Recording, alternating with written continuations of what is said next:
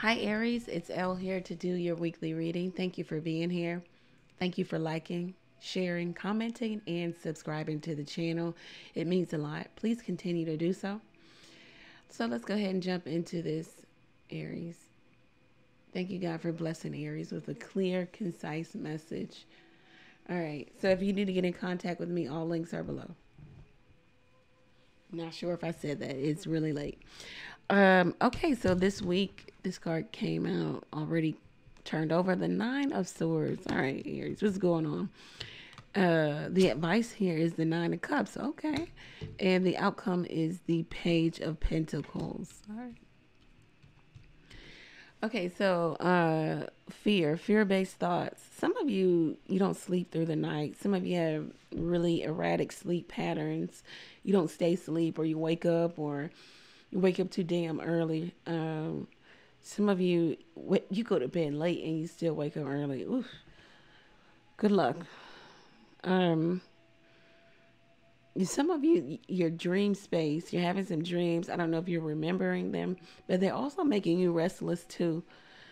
Some of you are going over something that happened or a conversation that happened over and over again, in your mind, to where it's hard for you to shut down. It's hard for you to focus. It's hard for you to focus on what you're doing, what you're supposed to be doing. And for some of you, that is sleeping. Your health could be taking a toll, or something about your health. So much coffee, so much adrenaline, so many different things to stay, woke or focused. I don't know if you're taking something for your focus. You're taking something to slow yourself down and focus, or you need to. Some of you could be night shift workers. If you're not a night shift worker, then you stay up really late. Well, again, something about late, and at night. At night, the thoughts attack you. Something about OCD, compulsive. Something you obsess and you're compulsive. I don't know if anyone's told you that, but something about that. You don't know how to let go, to de-stress, unwind. Something is bringing you a lot of anxiety also. Just an inability to cope with the fact that something is not exactly how you want it to be. Therefore, you're resting in the energy of fear. Okay. Dude, keep in mind that you can manifest all of those fearful, worry based thoughts. So come out of that energy. You have one thought about what could happen, what could go wrong. Have 10 thoughts about what could go right.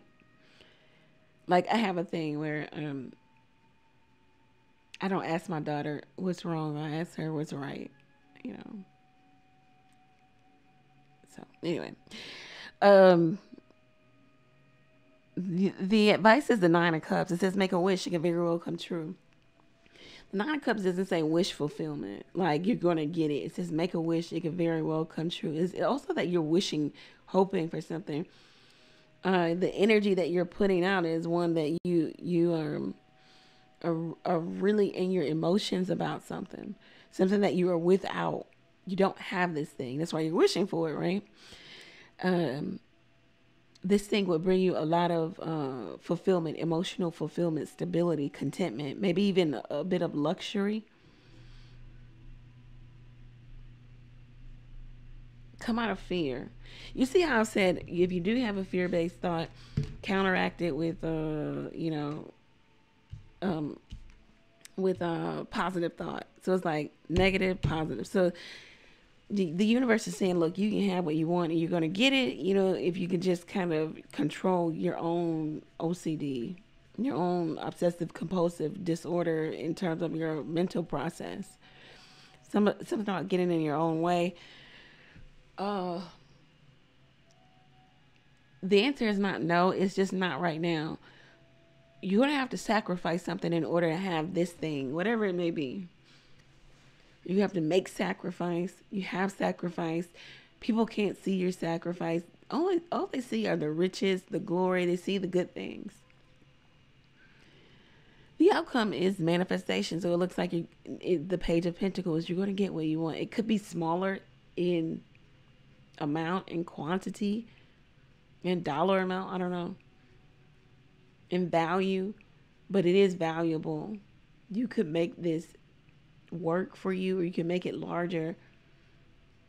Something about it being consistent or aligned with what you need. The Page of Pentacles. It's healthy. It's a healthier choice for you, or something about it being aligned with you and what's best for you. I don't know. The Page of Pentacles talks about learning, consistency. Talks about being a student of studious. Um, Showing up every single day. Ground your energy, because you're too up in the clouds about this. Ground yourself by way of being practical. Do something practical in terms of seeing this come into manifestation. If this is business and or career, do something that will add value to your wish fulfillment. If you want the new job, then of course get the interview, go on the interview, send the thank you email or letter, follow up, do your research about the company.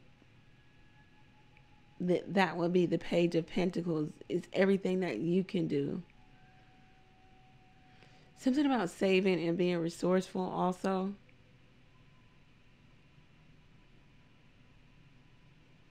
Holding back too. Take the smaller one. I don't know what that means. Okay, let me see. I'll pull one more card for you. What is the Page of Pentacles? Something about manifestation. Do your moon ritual. The new moon is this Thursday. New moon is about manifesting what you want to come into your life. Google new moon rituals. Find one. Find one that suits you. Take part in it. Some of you, despair. Like you can't. Obsessive. It looks like you're going to get clarity. You're going to get approval. Yeah, it might be smaller with merchant. Again, it might be the smaller one. Yeah, you get some written letter that allows you to have a new start. It could be small with a child. Yeah, the conversation, you get an approval. You have a conversation about it and you move forward.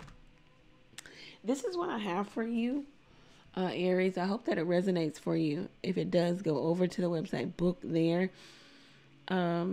You can ask a question or two by texting it to the number below. You can also donate to the channel by clicking the Buy Elle a Coffee link. Thank you, Aries. Many blessings to you. Take care.